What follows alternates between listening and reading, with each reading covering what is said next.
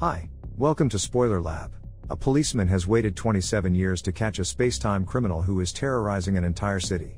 But the shocking truth about the criminal's identity drives him to despair. Today we will recap the 2019 movie In the Shadow of the Moon. Philadelphia, the year 2024.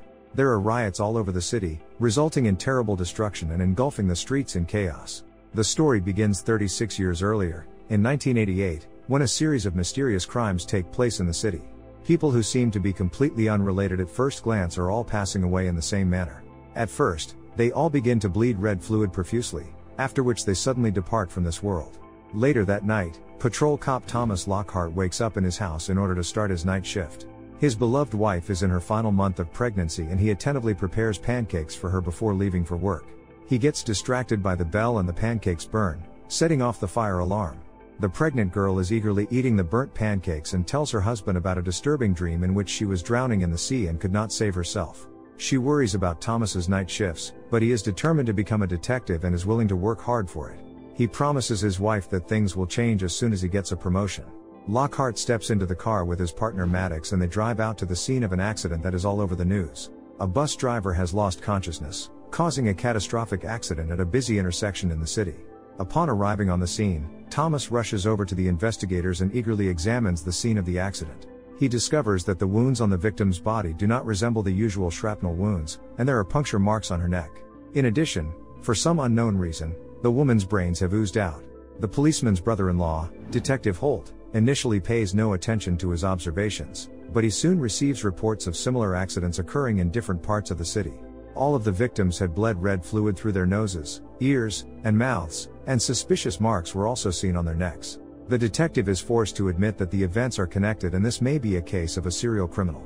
Thomas is filled with enthusiasm and believes that this case is his opportunity to become a detective. But Maddox is not thrilled with this idea and would rather disperse homeless people on the streets than to track down the real villains. Nevertheless, they head out to the second crime scene, where a famous pianist has suddenly bled red liquid right in the middle of a performance. Holt is 2 steps behind his brother-in-law and arrives late to examine the victims. Another man is found in the kitchen of a diner, his brain has leaked out in the same way, and there are punctures around his neck exactly like the other victims.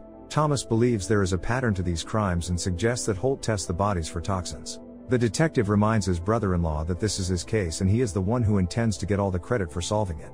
But Lockhart does not intend to give up so easily and persuades his partner to go to the morgue to get the autopsy report. The medical examiner tells the police that the report has already been ordered by Detective Holt.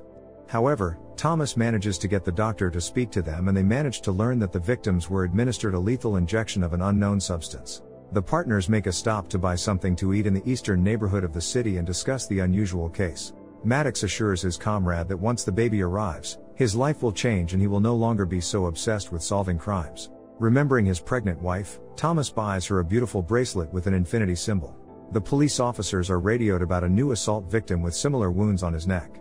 Upon learning that the victim is still alive, they immediately dispatch to the scene of the crime. The police officers find themselves in a nightclub filled with a variety of assorted freaks. The local patrolman does not take the victim's statement seriously, as cases of violence are not uncommon here. The wounded girl shows Thomas the typical puncture wound on her neck and describes her attacker as a young African-American woman in a blue hoodie with an injured left arm. Detective Holt also arrives on the scene and begins a second interrogation, ignoring Lockhart's request to take the victim to the hospital. All of a sudden, the girl collapses in a daze and red fluid begins oozing out of her eyes, nose and ears. After that, Holt organizes a large-scale manhunt for the African-American girl in the blue hooded sweatshirt.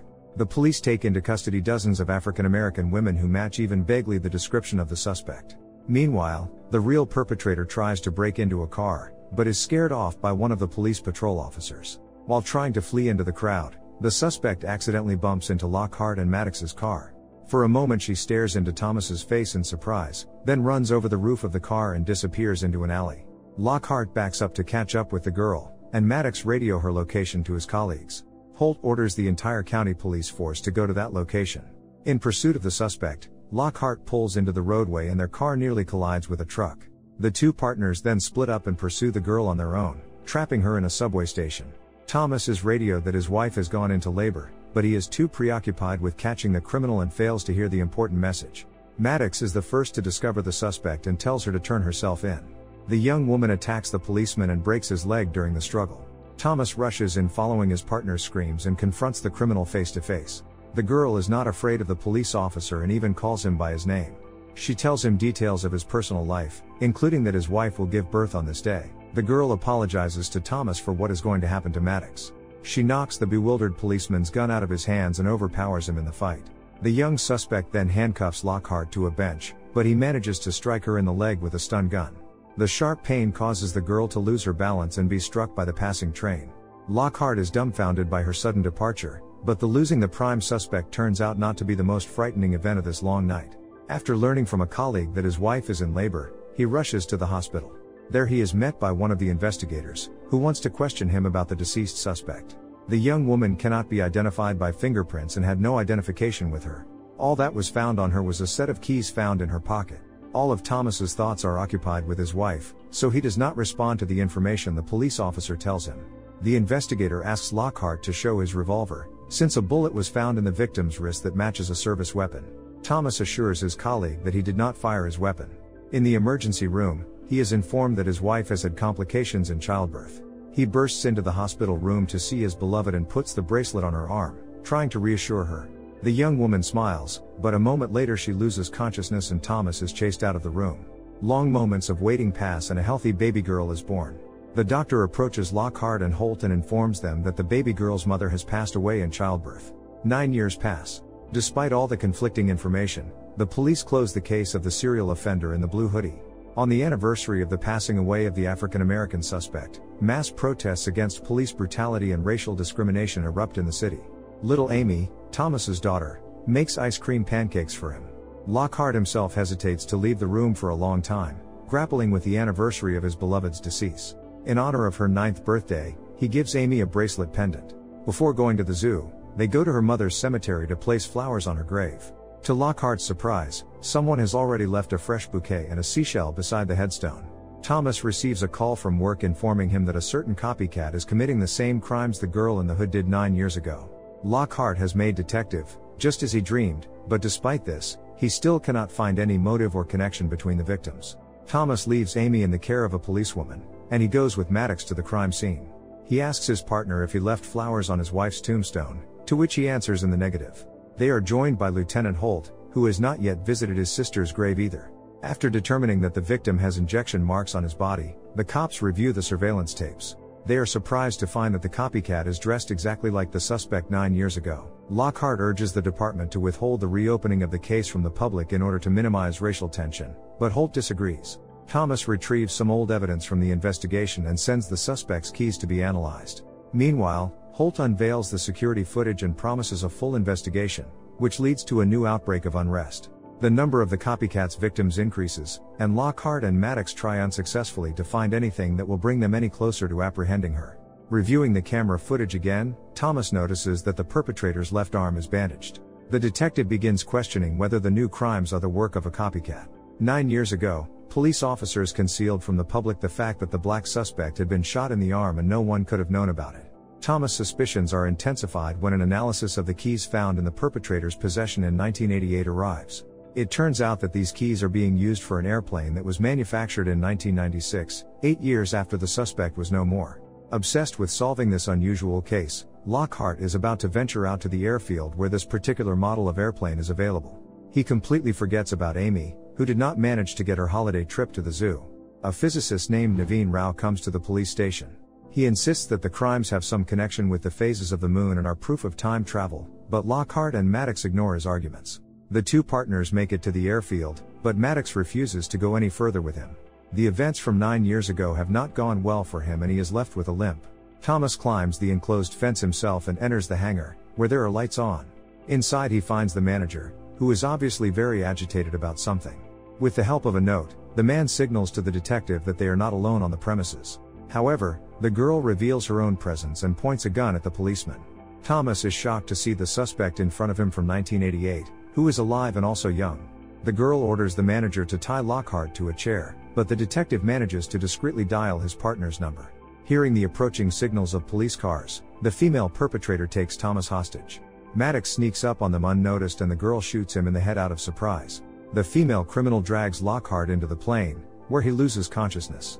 He dreams of his pregnant wife, who was suddenly hit by a train. When the detective regains consciousness, his abductress reveals some details about her life.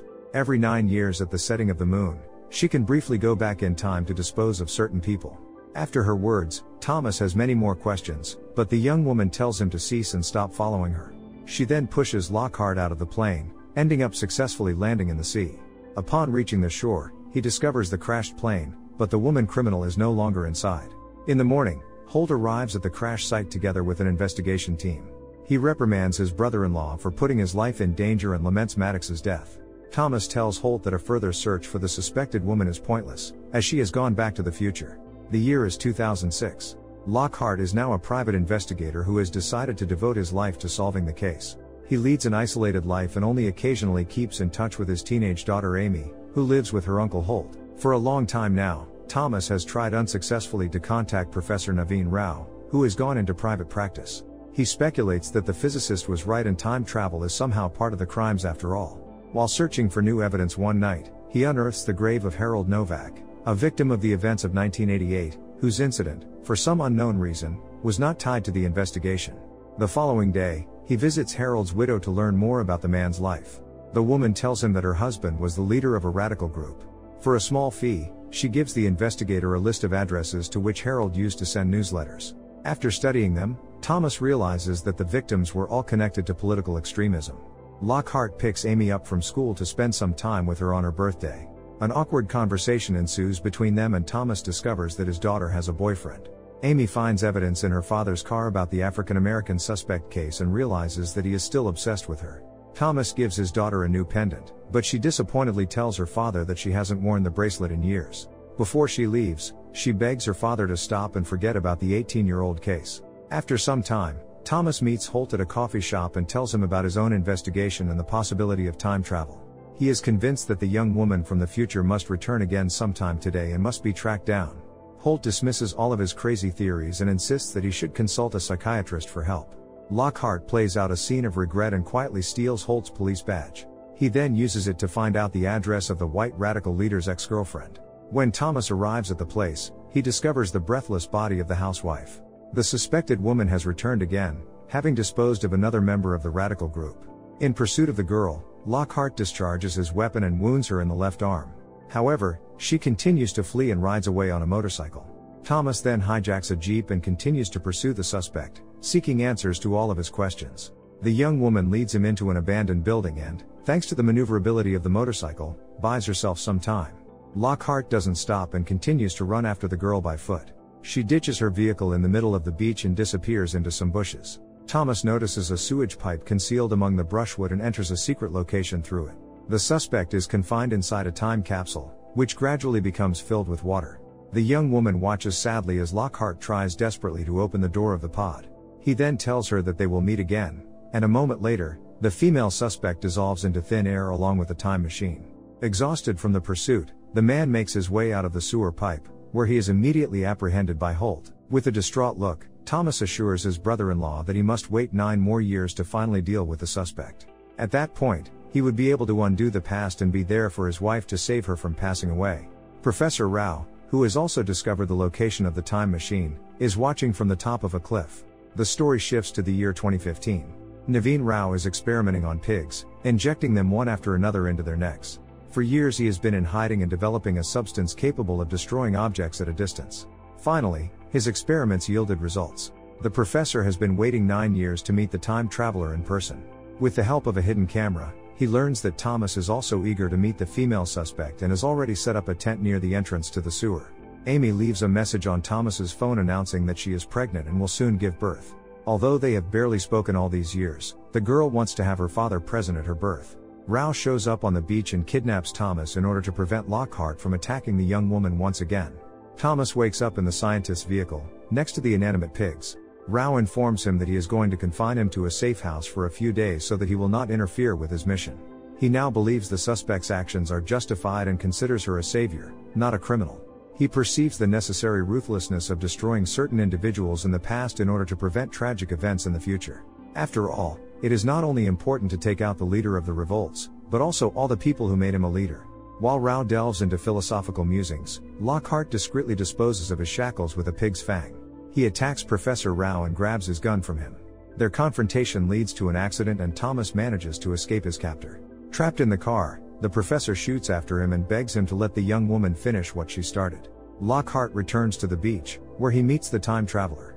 He is sure that by defeating her now, he will stop himself from chasing after her for years in the past. He would return to his family and erase all the events that have blighted his life. However, the young woman assures him that her departure will lead to terrible consequences that will plunge the world into chaos. Thomas points his weapon toward her, determined to complete what he has begun.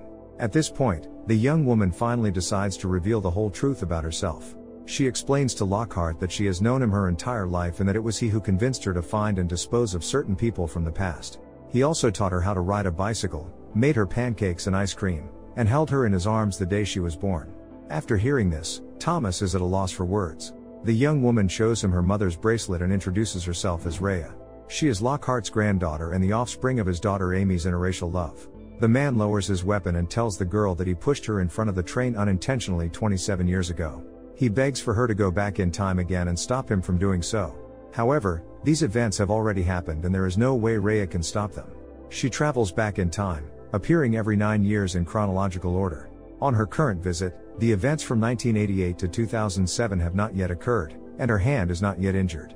Thomas collapses exhausted to the ground, tormented by guilt over the demise of his granddaughter. Before leaving on a mission, Rhea requests that he take care of her and her mother. Lockhart screams in pain, understanding what he has done. In the future, Rhea retrieves an injection with a lethal substance from the hands of the aging Professor Naveen Rao. As she sets out on her first mission, she recalls the year 2024, when the first terrorist attack by the radical group took place. The ensuing civil war claimed the lives of millions and turned people into violence-hungry terrorists seeking reprisals. The beginnings of the war go back to 1988, when the first radical group was conceived by Harold Novak. In the future, Professor Rao found a way to prevent these tragic events from happening and invented a time machine. Rao volunteered to erase history and eradicate the idea of rebellion in its infancy. Lockhart, convinced that her actions are just, gives her permission to take on this mission and perform these offenses. By taking care of the last member of the group, she manages to prevent a civil war. The horrific events of 2024 would never materialize. As for the events of 2015, Thomas Lockhart arrives at the hospital and is reunited with his family. He welcomes the newborn baby girl into his arms, who in the future will sacrifice herself to save the world. But before they both become warriors, Rhea and Thomas have wonderful years together, full of love and care. So what did you think of this movie? Leave it in the comments below, and if you liked the video please like and subscribe for more movie recaps. See you next time.